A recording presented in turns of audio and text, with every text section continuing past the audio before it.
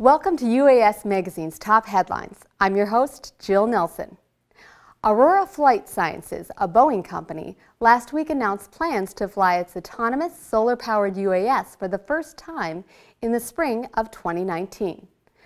The high-altitude, ultra-long endurance Odysseus is designed to fly for indefinite periods of time in the stratosphere to collect data for climate and weather researchers.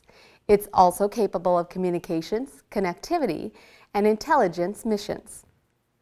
The U.S. Department of Homeland Security and Sandia National Labs are studying ways to make the visual detection of drones more precise and reliable by combining cameras with machine learning technology.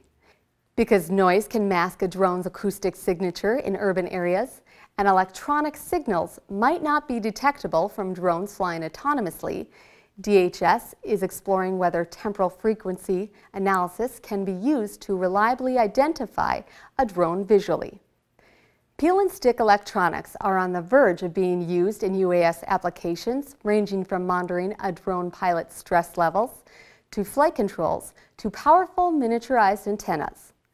NextFlex, a public-private partnership formed in 2015 to advance the manufacturing of flexible hybrid electronics, is working with the Department of Defense and companies such as Lockheed Martin to develop the technology for military and civilian uses that include the UAS industry.